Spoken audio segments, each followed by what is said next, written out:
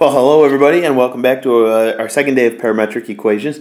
Yesterday we took care of all the little rinky-dink details of introducing you to how a parametric behaves and the fact that t is called our parameter or independent variable, and then both now x and y are dependent variables. Today we're going to start talking about the calculus elements of parametrics, and we're going to kind of cover a hodgepodge of things. We're going to talk about our first derivatives, our second derivatives, and also even get into arc length and so forth. So our first discussion, we want to start talking about slope. And the picture I've imported here, you see one horizontal tangent line, two vertical tangent lines. That'll pertain to example number 3 today when we try to find those. But before we can even do that, I just want to talk about a very basic tangent line, a generic one, and how we're going to find the slope of any specific point right here.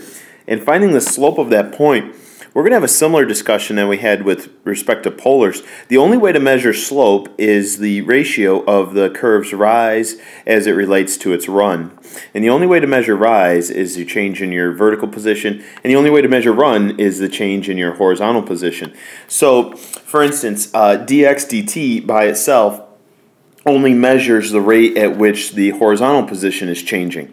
And that might be worth jotting down here a little bit. So let's just remind ourselves, dx dt is the rate at which the horizontal position is changing.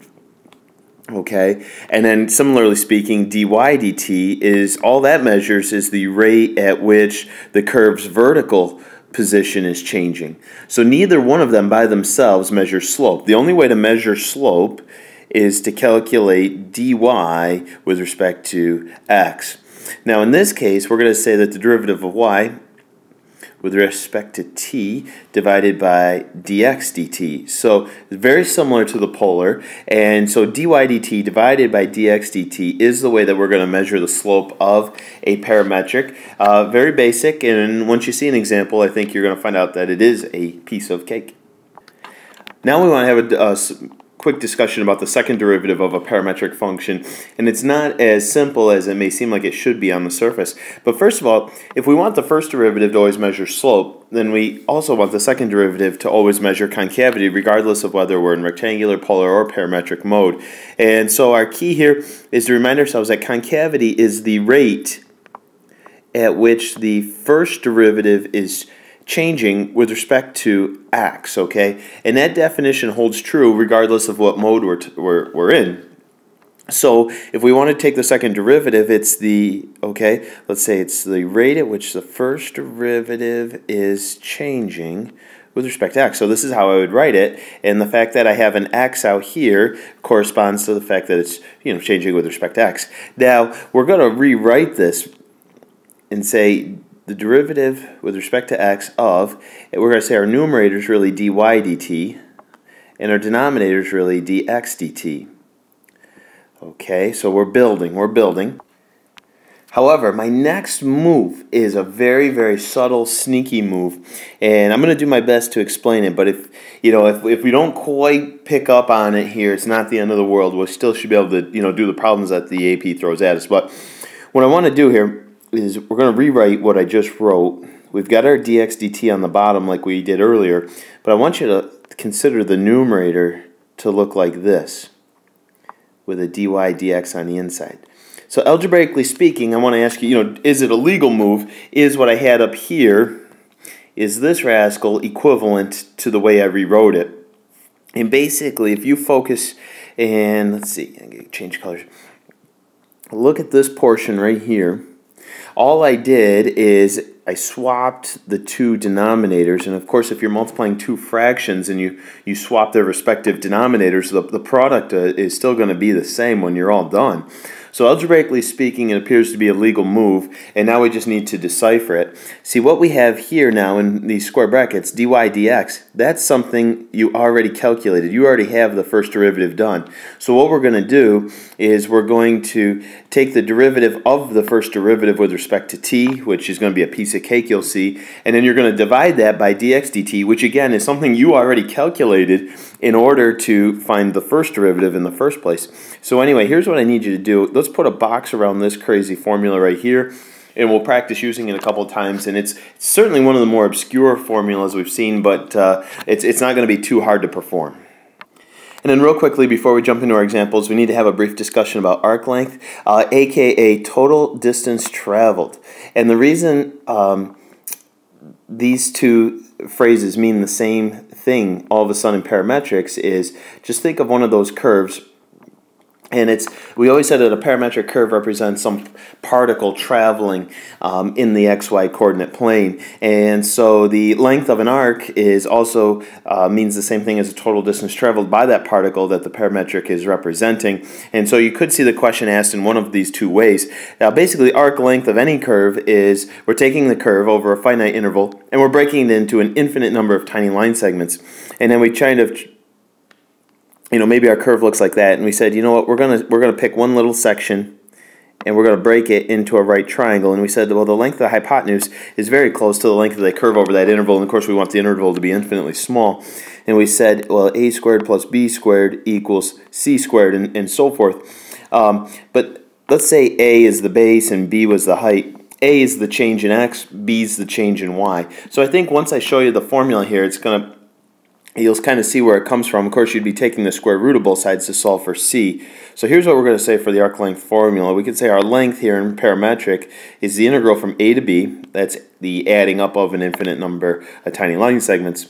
My a is going to be dx dt. That's the infinitely small change in x with respect to time squared, plus dy dt, the infinitely small change in y with respect to time, and then that entire integral is going to be with respect to t. So very, very similar to a couple of the other arc length formulas. Again, let me put a big P in front of this one, so that's parametric, and wouldn't be a bad idea. I'm going to write down the other two arc length formulas just to compare them. You certainly can hit the pause button and see if you recall what's the rectangular version of arc length and what's the polar version. Oops, I guess POL. We'll put a little PAR there for parametric. To see if you remember these. So here's the other two formulas, and just notationally speaking, really focus on little details, such as what you finish with. Rectangulars with respect to x, polars with respect to theta, and of course parametrics with respect to t. So make sure you have the appropriate markings at the end. Other than that, they're all very, very similar, and I hope we can keep them straight. Well, now it's time to take a look at our first example, and we're going to try to take all the gibberish I just threw at you in the last 3 slides, kind of sort it out, make some sense of it, and certainly a little practice will clear these concepts up. I want to take the parametric equation, x equals 2 radical t and y equals 3t squared minus 2t, and I want to find the first derivative, which is dy dx, and then the second derivative here. Notationally, we're going to You've seen this before. That's the second derivative of y with respect to x here. So we're looking at the slope and the concavity of this parametric equation. So part A, as far as the slope, we're just going to recall that dy dx is really the derivative of y with respect to t divided by the derivative of x with respect to t. Let's see, my numerator is going to be 6t minus 2. My denominator is going to be t to the negative 1/2 power. Now, as I clean that rascal up, I'm going to make like a beaver. I'm going to split, and just subtracting the respective exponents. So let's see, I got a 1 minus a negative 1/2. That's actually going to give me t to the 3/2 minus 2t to the negative 1/2. So right there is your first derivative, and if you needed the slope at any specific moment of t, you could simply plug it into that equation right there. Alright, now for the more challenging one of the two, we'll call this part B. The second derivative, just recall your formula. The first thing, it's going to be the derivative with respect to t of the first derivative. Okay? And then we're going to divide that by dx dt. So look at this. Everything, most of this is something you already have. We already have dy dx, that was up here. Okay? We already calculated dx dt. So the only thing we really need to do now is take the derivative of our first derivative with respect to t. So 3/2 times 6 is going to give me 9. The new exponent will be 1/2. Let's see, plus 1t to the negative 3/2. And now I'm just going to simply divide that by the dx dt that we calculated earlier, and that was t to the negative 1/2. Alright, now we're just going to do a little bit of cleanup. We'll make like a beaver here. Let's see, 9. If I subtract those exponents, I'm going to get positive 1. and then plus, and if I subtract those exponents, I think I'm going to get, let's see, is that -1, I believe? Whoops, hold on. Hopefully you caught this a little earlier. Let's backtrack a little bit. We're going to tidy up one of my little mistakes. Let's see here. This exponent right back here should have been a positive 1/2, because if it was negative in the denominator, it should have been positive in the numerator. So then that means this derivative is still going to be negative t to the negative 1/2. Okay, sorry about this. We'll get this fixed up here. And then when I divide those two exponents, I'm just going to get a 1 there. So let's say the second derivative is straight up 9t minus 1. Let's carry that down. So hopefully you can make some sense out of that. Again, I screwed up this exponent right back here, and we'll just kind of trace that fix all the way through the problem. Okay, example number 2, given the parametric equations, x equals 4 cosine of t and y equals 3 sine of t. First of all, your expectations are you're probably expecting some kind of circular elliptical behavior because of the example we saw at the end of our notes yesterday, and you would be correct to expect that. But they're not asking us to graph it, they're just wanting us to write the equation of a tangent line to the curve at the point where t equals 3 pi over 4. So what we're going to have to do is we're going to have to calculate the appropriate x-coordinate, the appropriate y-coordinate, and then of course the slope. So I'm going to go ahead and get the x and the y-coordinate out of the way. First of all, the x-coordinate is going to be 4 times the cosine of 3 pi over 4. I believe that's in the second quadrant, so we're going to have a negative radical 2 over 2, which is going to be negative 2 radical 2. Our y-coordinate will be 3 times the sine of 3 pi over 4, which is going to be 3 times positive radical 2 over 2. So we'll just say 3 radical 2 over 2. So now that I've got those two values, the only thing that's missing now is my slope. And we're going to say it's the derivative of y with respect to t divided by the derivative of x with respect to t. And so the derivative of y turns out to be 3 cosine of t. Derivative of x is negative 4 sine of t. And then we're just going to evaluate those at 3 pi over 4. So I think I've got 3 times negative radical 2 over 2. And then we've got negative 4 times positive radical 2 over 2. This is quite a feisty one. I do think we're going to get a negative divided by a negative. Let's see, 3 radical 2 over 2 divided by 2 radical 2. Both were negative, so they turned out to be positive.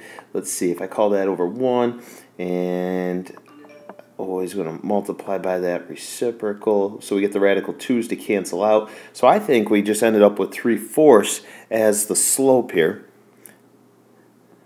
Again, if I screwed up any of my arithmetic there, you give me a holler in class tomorrow and we'll get her fixed up. But anyway, let's put it all together now. I think my tangent line is going to look like this. I've got y minus 3 radical 2 over 2 equals 3/4, and in quantity x plus 2 radical 2.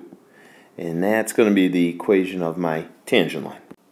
Our third example, as we referred to earlier in this lesson today, we're going to talk about horizontal and vertical tangencies, and the curves are, let's do x equals t squared plus t, and y equals t squared minus 3t plus 5. Now, before we dive into these two examples specifically, let's just generally say that in order to have a horizontal tangent line, what has to happen, and this is very much like polars, we're going to say that the numerator, dy dt, has to equal 0, and then make a little side note, okay? While dy dt is equal to 0, dx dt cannot be 0, okay? And vice versa. How do you find a vertical tangent line? Well, we want the denominator to be equal to 0, therefore the slope is undefined. And while dx dt is equal to 0, we're going to make sure that dy dt cannot be 0. And somewhere, one of these mornings in Good Morning Math, we're going to look at an old free response question where these two rules here became a monster issue. So I'll just leave it at that, and that problem will probably sneak up on us at some point. But anyway, so let's find horizontals first of all. And if we want our horizontal tangencies, we'll do all the horizontal work in orange. Okay, we want to set our derivative of y with respect to t equal to 0. So what we're going to do is we're going to say 2t minus 3's got to be 0. In other words, t is going to be equal to 3/2. Now the other thing is, and we're just going to make sure that dx dt was not equal to 0 at that moment. So dx dt would have actually been 2t plus 1. And you'll notice if you evaluate that at 3/2, you certainly won't get 0. So that's a good thing. We'll put a little smiley face there. So we'll say right here, whenever t equals 3/2, you'll get a horizontal tangent line. All right, we'll switch colors here. We'll do all of our vertical tangent line work in green here. We're going to say that the derivative of x with respect to t has got to be 0. We already kind of mentioned dx dt is 2t plus 1. So whenever t is equal to negative 1/2, we'll have a vertical tangent line, and we just want to make sure that dy dt was not equal to 0. And let's see, dy dt was 2t minus 3, and I think you'd agree if we substituted that negative 1/2 into there, we would not get 0. So again, happy face right there. So there's just one little trick here that we have to acknowledge before we say we're done. Okay, it kind of feels like we're done, but we're not quite. I want you to take a look at the directions here. They snuck a very sneaky word in here. They said find all points. Okay, they didn't ask us to just find the values of t. So what I've got to do for each of those respective parts is I've got to plug those t values back into these respective equations and figure out the actual points. And that's what I'm going to do right now. So what I'm going to do here for t equals 3/2 is I'm going to plug that back into x equals t squared plus t, and I got 15/4 for the x coordinate, and then I'm going to plug the 3/2 back into the y equals t squared minus 3t plus 5, and I got 11/4. So there's the x and the y coordinate of the point when the slope will be 0, aka having a horizontal tangent line. Now we'll just repeat that process again. I'm going to take t equals negative 1/2, plug it in. I got negative 1/4 for the x coordinate, and I got 27/4 for the y coordinate, and that's the x and y coordinate of the point where the vertical tangent line occurs. Well, the good news is we saved the easiest one for last. We're going to do a quick example on arc length, and all they want us to do is set up an integral expression. They're not asking us to evaluate or anything. They want x equals t squared plus 1, and we'll talk about y equals 4t cubed minus 1 over the interval from 0 to positive 1. All right. So just to recall, our arc length formula said we want the integral from a to b. We want the change in x to be squared. We want the change in y to be squared.